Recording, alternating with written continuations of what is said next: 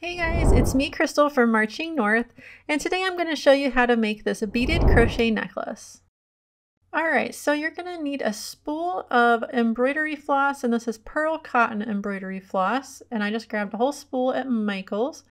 You'll need some assorted beads, and these are all pretty small except for those round ones are a little bit bigger. You'll also need a needle that will fit through the beads, a 2.25mm crochet hook, a pair of scissors, and if you want, you can have some glue just in case you want to make the knots a little more secure.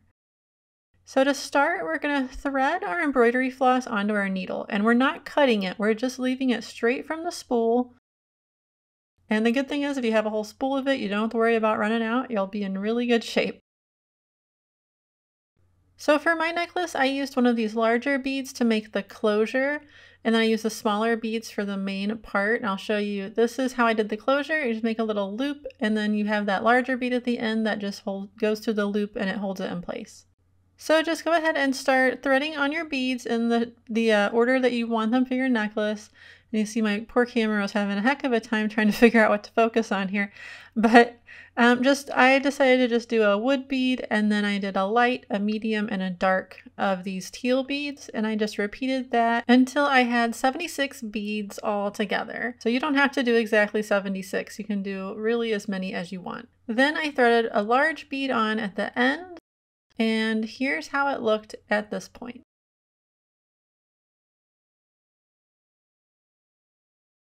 Okay, now we're going to make a slip knot. So just wrap it around your fingers, insert your crochet hook, pull up a loop, then take the loop off your fingers and pull the two ends to tighten up the knot, and then pull the long end to tighten it up to your hook. Now we're going to slide the large bead up by our hook. So just slide it all the way up until it's against your hook. And you're going to yarn over and make a chain. So all this is just making a crochet chain for the whole necklace. So just pull it through like that. And now we have our large bead attached. Now we're going to make 6 chains. So 1, 2, 3, 4, 5, and 6.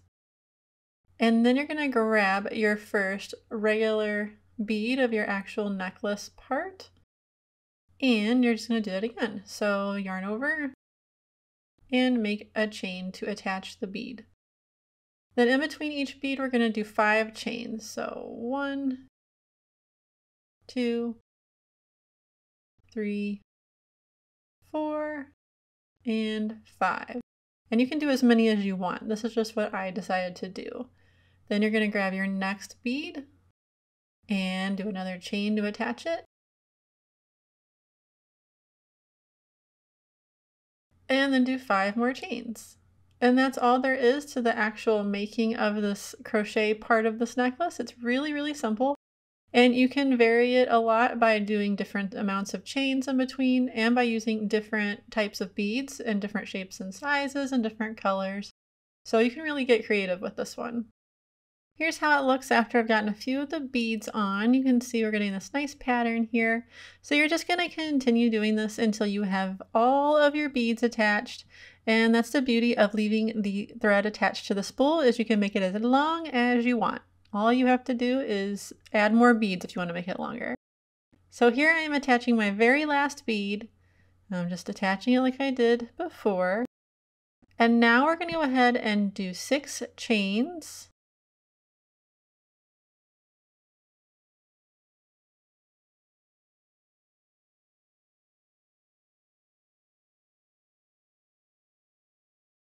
And now we've got 6. Now we're going to do 10 more chains.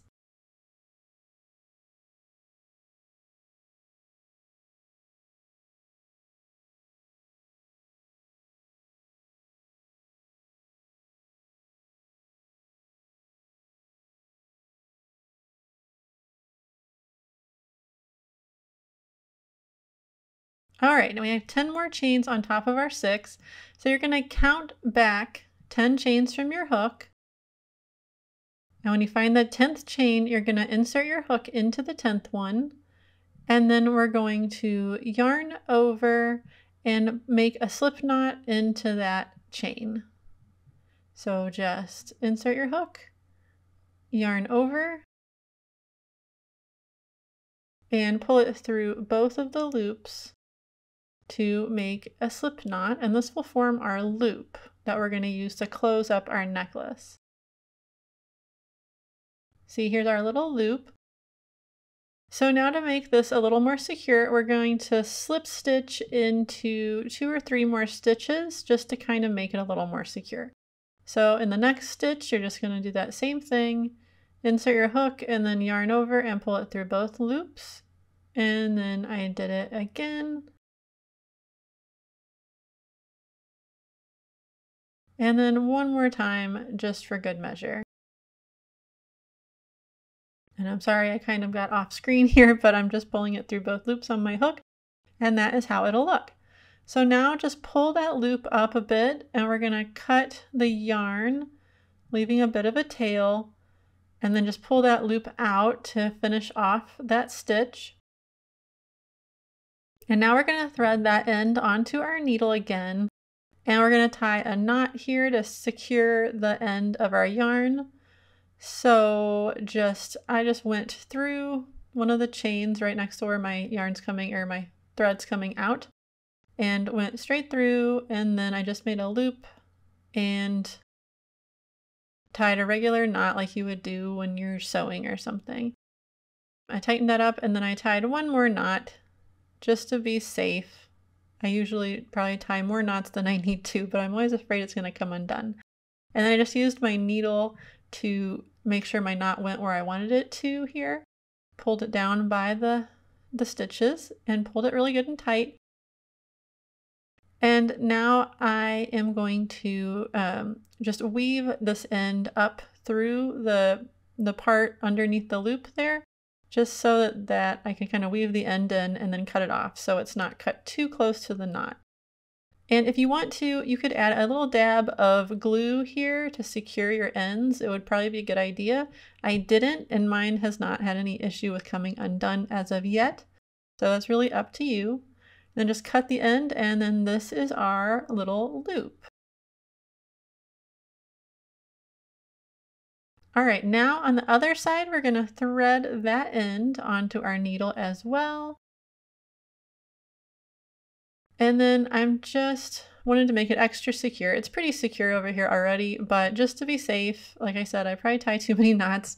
I just went through that loop and tied another knot. I just made a little loop and inserted the needle through and tightened it up. And then you can just run the needle through each loop, or through each chain, going back and forth to weave the end in, sort of. I just did that on all the chains between this bead and the next bead, just going back and forth, and then just cut off the excess thread. And again, if you want, you can add a dab of glue over here just to make it a little more secure. But as of now, I haven't had any issues with unraveling, so I think it's good. Then just cut off your excess cord, and now you can just loop that bead through the loop we made, and it holds really well. Now this necklace is finished, and you can also use it as a bracelet. I actually really like wearing it as a bracelet because I'm not a big necklace person, but you can wrap it around your wrist a bunch of times, and you see it looks really nice like that. I think it's really pretty. The finished necklace that I made here ended up being 24 inches whenever it was doubled over. So it's definitely long enough to double it up and wear it as a necklace with 2 layers.